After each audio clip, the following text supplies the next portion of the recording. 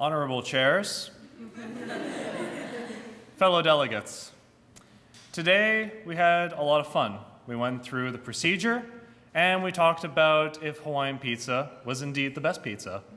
We indeed found it was not, at least some. But today I don't want to talk to you about Hawaiian pizza necessarily.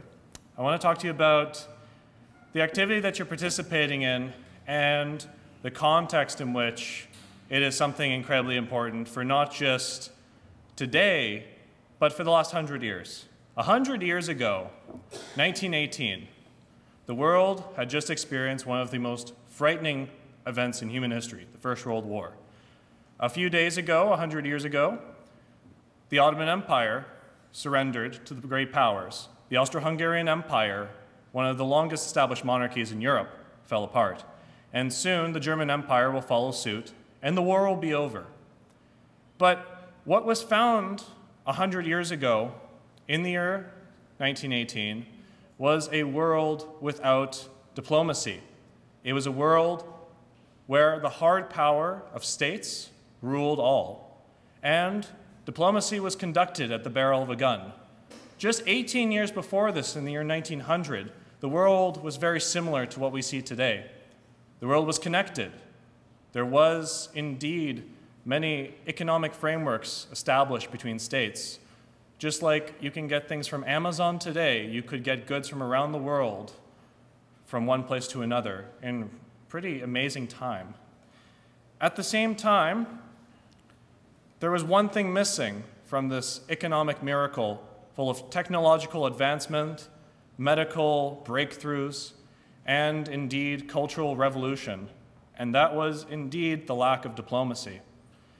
Diplomacy is something in which humans, leaders of states, found ways to talk. They found ways to converse with one another. And in the breakdown in 1914 of relations, and again after this in 1937 with the Japanese invasion of China, and with the German invasion in 1939 in Poland, diplomacy broke down. The institutions we had set were destroyed in the matter of an instant. 1945, the world found itself through another great war. Another great war in which diplomacy seemed to be the only answer from keeping humanity away from sheer destruction. In 1948, the Charter of Human Rights was founded, the first document ever giving universal human rights to people around the world. In 1950, the United Nations Security Council successfully voted to intervene in Korea, protecting a sovereign nation from what was indeed an act against its own sovereignty.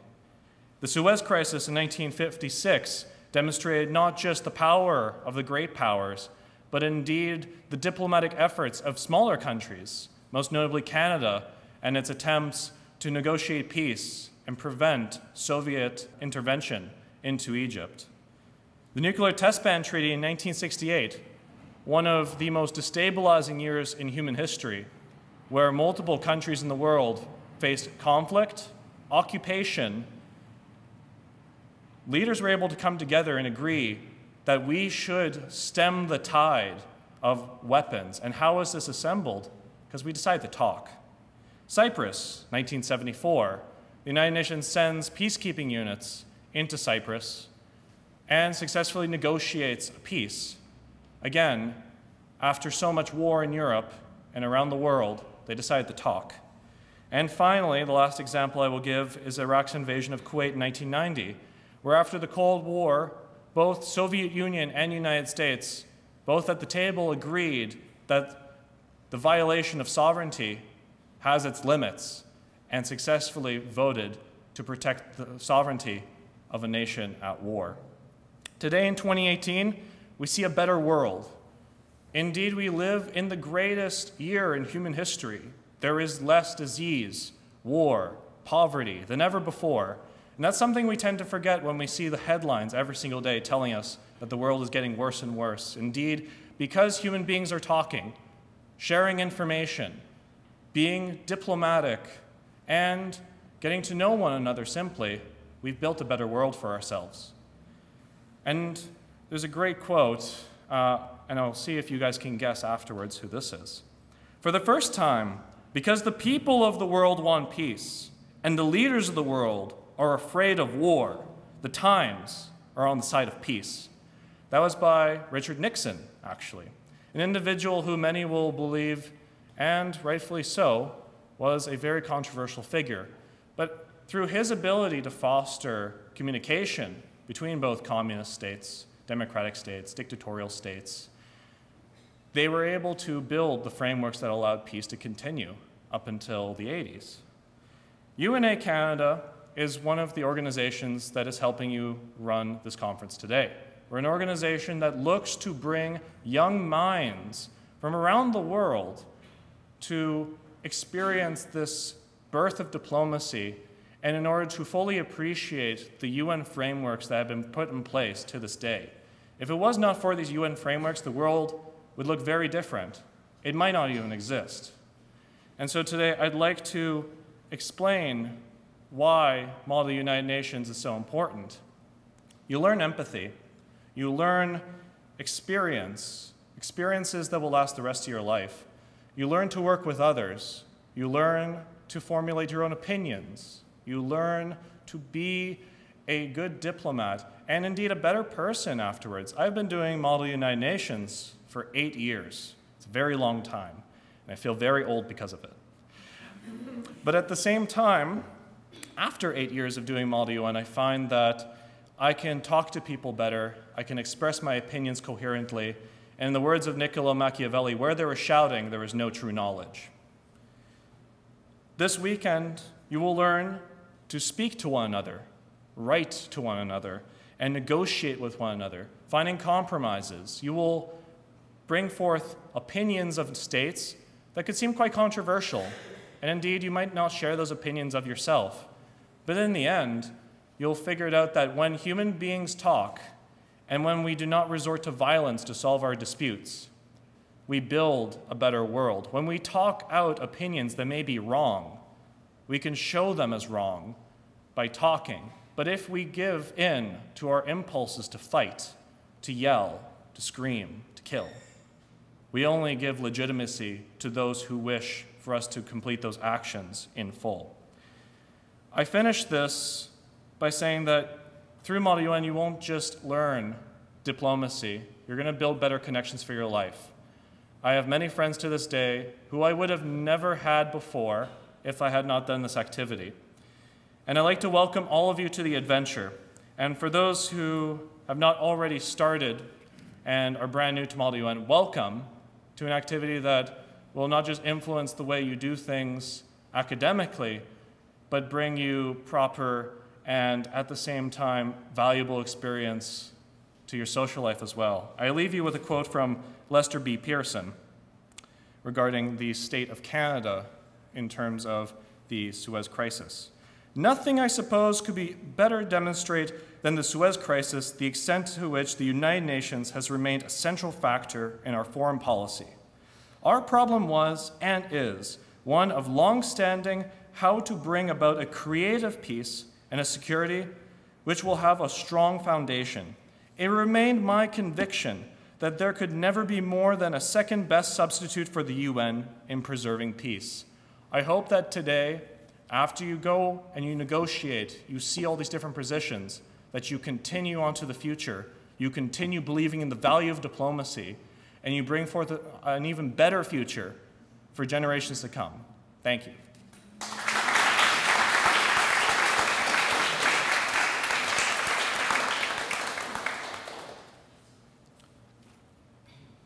Now I'd like to introduce Principal Ron Rambarran.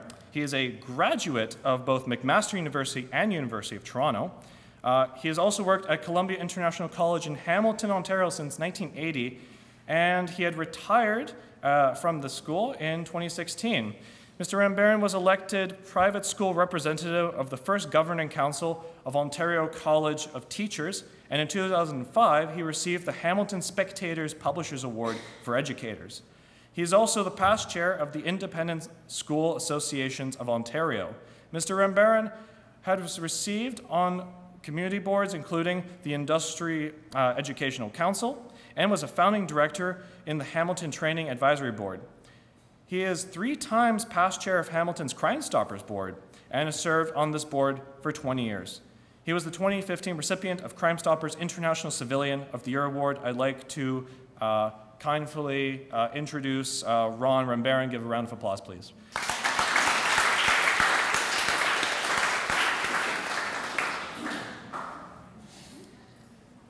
Well, thank you, and thank you for inviting me. I'd like to thank Sean and the United Nations team and the United Nations Association of Canada and members of Student Development for inviting me here this evening. I'd like to also, again, give a shout out to our partner school, Columbia International School in Taiwan, and it's wonderful to see you again. I was lucky to spend a week there last June, it was, June 2017, and I had a really great experience there. So again, welcome, and we look forward to seeing you here in January, or next year, right? Yeah, wonderful. So it's an honor to speak in front of so many young people who are motivated to make the world a better place. And during dinner, I sort of circulated among many of the groups and I asked you, what do you hope to get from this conference? And most of you responded, public speaking, exactly. Most of you said, we would love to learn how to do better public speaking. We'd love to be more confident and be able to present our case. And that's a wonderful goal. But what are you going to do with it? It's great to learn how to public speak, but that is not an end in itself. You have to learn to use that to make the world a better place.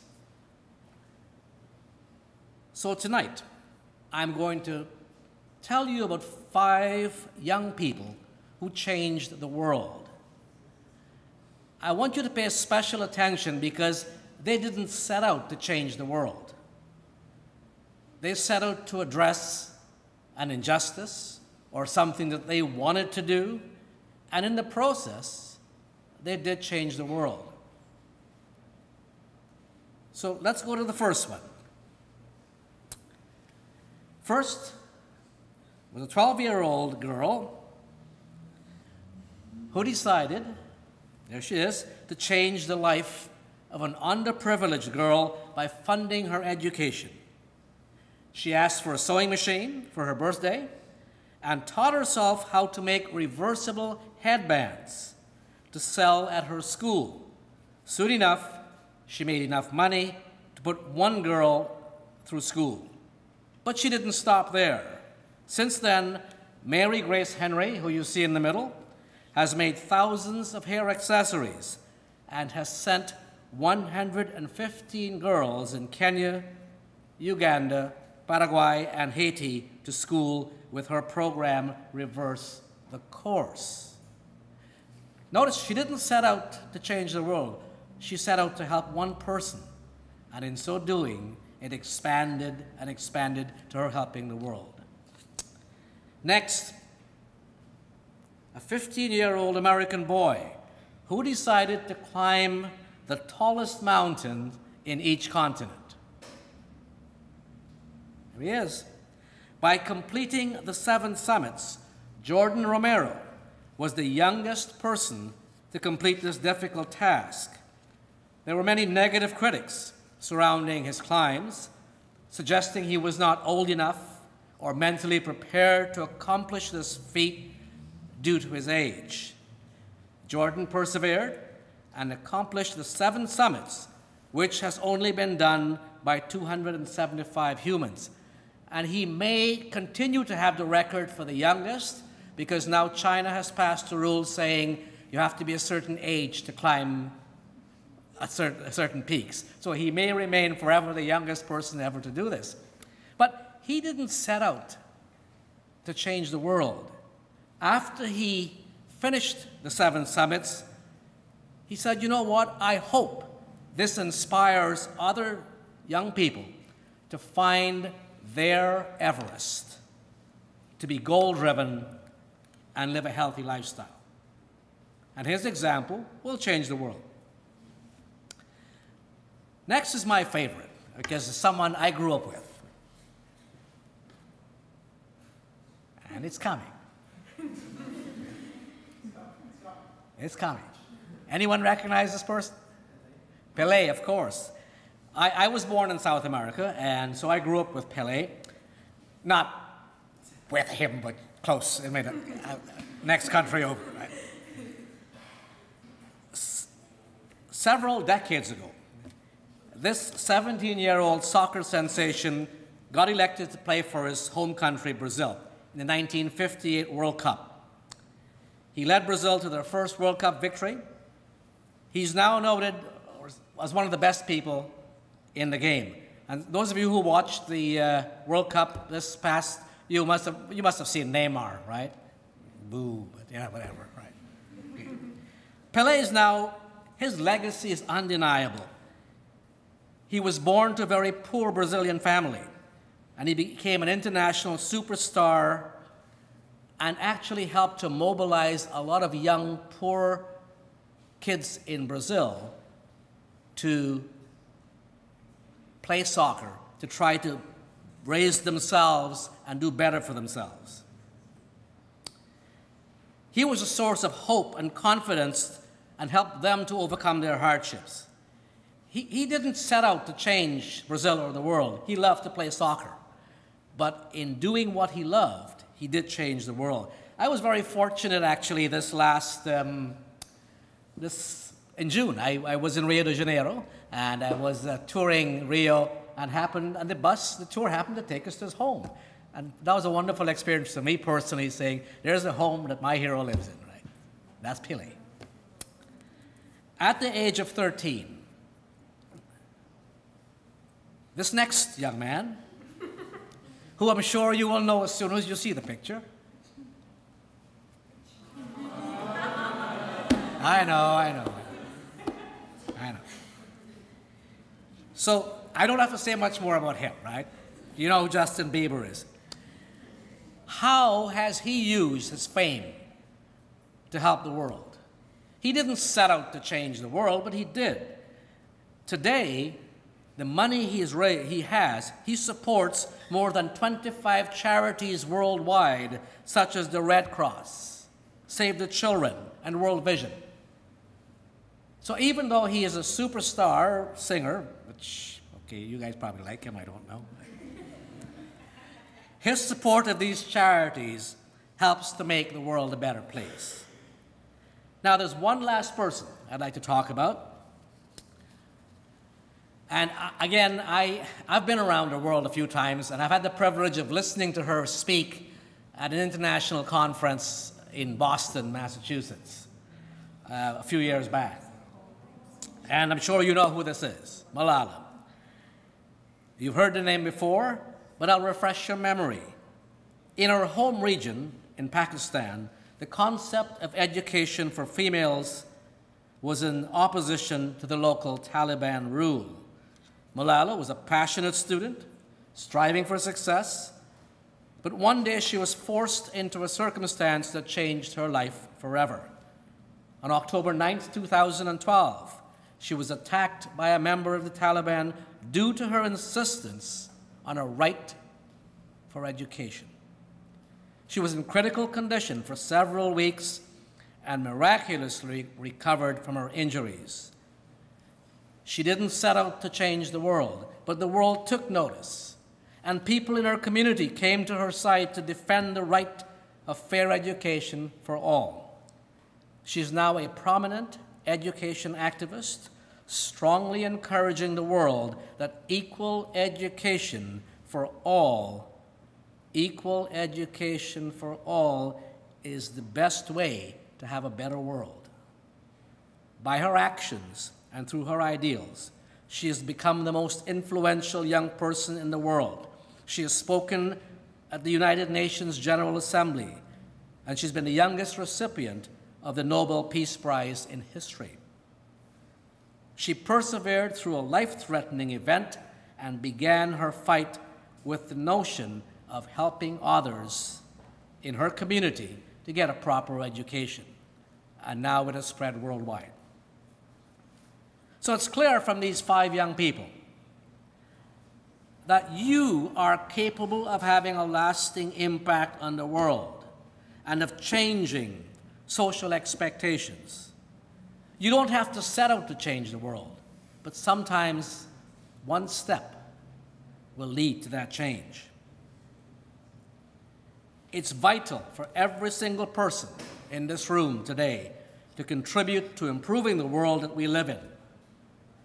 The purpose of organizations like the United Nations is to bring contrasting views together in one place, to create a dialogue that is focused on cooperation and the enhancement of our shared planet, the Earth.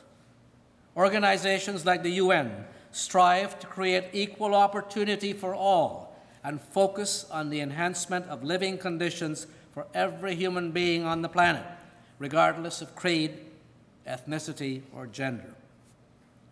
Model UN, as you were told earlier, is all about different points of view on the same issue and finding a solution that works for all. Dialogue, ideas, positive leadership, resolution, tolerance, democracy, and respect. These are the fundamental elements of Model UN and must certainly be the fundamental aspects of our everyday behavior.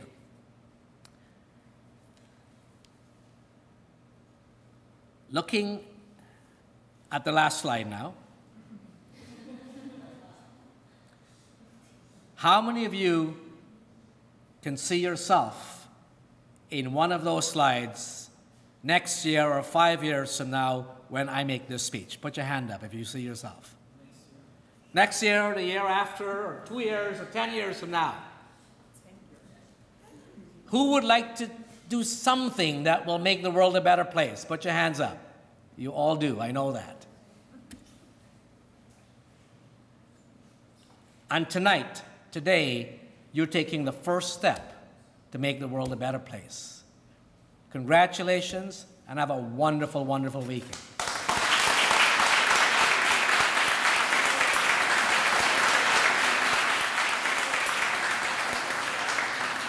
All right. So, I would like to invite Sean up here again because it's time to get this officially started.